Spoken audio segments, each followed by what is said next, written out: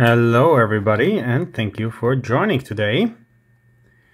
In today's experiment, once again, on that what you came to know as my Windows XP machine, and which shall now receive a Linux distribution, we shall be trying out, oh gosh, we shall be trying out Bodhi Linux 7, the release candidate.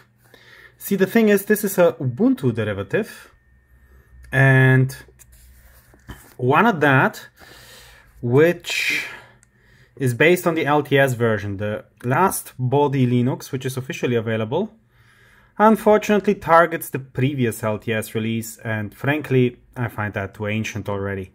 So I went for the release candidate, and with that, of course, I also hope to show you something of proper recency and suitably curious. So we have booted. What was that? In like under a minute, we have booted. And what we see in front of us is what they call the Moksha desktop.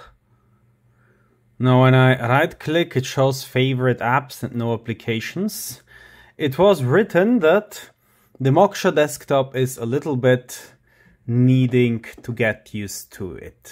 Like, it's perhaps something which some people will find strange.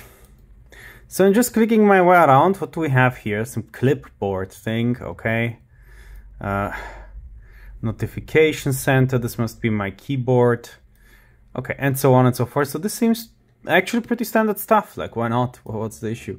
This here, these must be my different desktops, I would assume. Chromium web browser, terminology, that must be the terminal. Let's try. Ooh, the terminal is beautiful.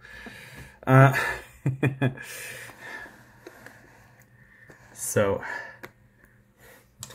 certainly that thing shows these people know how to design something properly. Let's try here. Yes, exactly. It vanishes. And back, here we are. Oh my god, is the icon a variant of the ADM 3A or 5A terminals?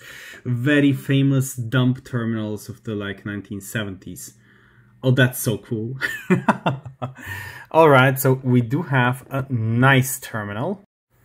So design-wise, I must say Bodhi really takes the cake. I haven't tried any light Linux distribution that would look more beautiful. This is wow. So unfortunately, the only little critique one may have is that it comes empty. I mean, it is insanely cute. Like, everything about it is just great. When I click, I discovered this now. Right click on the desktop gives you nothing, but left click gives you a menu. This is very much like Window Maker, and I love this property because then you don't need to navigate all the time down there, which does matter if you have a big monitor actually. So if you look at LeafPad, our dear usual normal LeafPad, which here does not have this weird reverted E, but just looks in a normal fashion. Even that has been adjusted to look cute, right? So, changes to untitled, no. So the only issue is that if you look here, you're having some accessoires like LeafPad, preferences, graphics, some ePhoto, whatever that is, and internet, the Chromium web browser. And end of story. You don't have anything further. In other words, this would be very much usable as a mini Linux if you have access to internet wherever you are. I mean, I do have now, so that will not stop me. But essentially, if you want stuff like LibreOffice or the like, you would have to install such things. However, oh, terminology, this is so cool. However, I believe we do have access to Ubuntu repositories. Sudo apt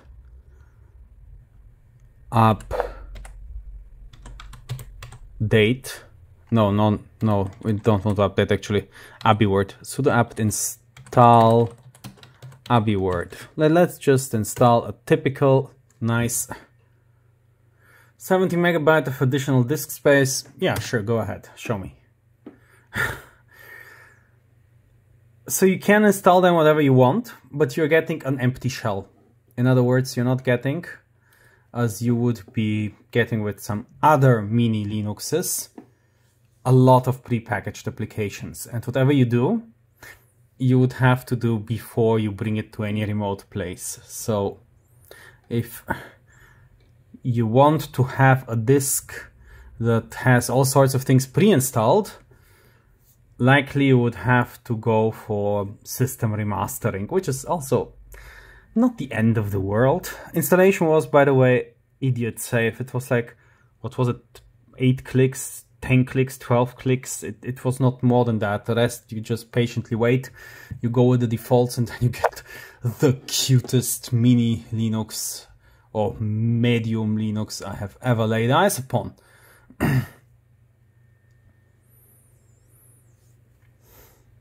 All right, so design-wise, Bodhi really did it. And now applications, what do we have here? Office, Abby Word. And it's just because I'm at such a very low resolution that things look so strange. But other than that, hello everyone. I very much enjoy that it has a dark theme by default. Like, this is of course really great. So hello everyone, let's make it even bigger, yeah? Hello everyone, yeah, that's a proper font size.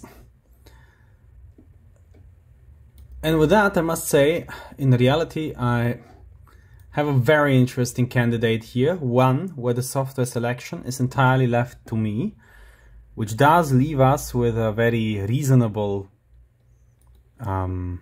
shell, so to say, where resource usage, again, let's look at this,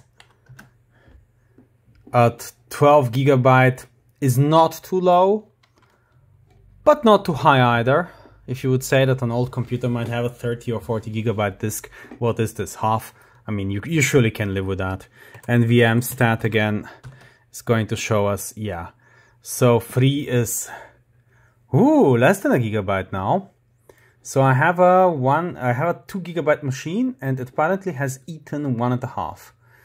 That's not a very bad thing. You can see it here actually that this is mostly taken by cache. But for a 1 gigabyte machine, Bodhi would definitely be an option. Well, there isn't really much to review here. What I could now do is, of course, install normal Linux applications and show them to you. But you know what they look like anyway. Maybe it would be interesting. What is then my default browser? I mean, really, if Chromium is not my default browser, what is my default browser? But okay, yes, set as default. Then let's see how is the browsing speed. Let's go to bbc.com.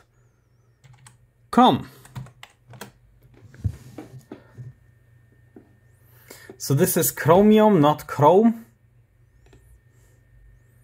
And advertising cookies, no, I don't want. Book semi-finals with Australia, boat sinks, sports, weekend reads. And let's see, UK escapes to get away from it all.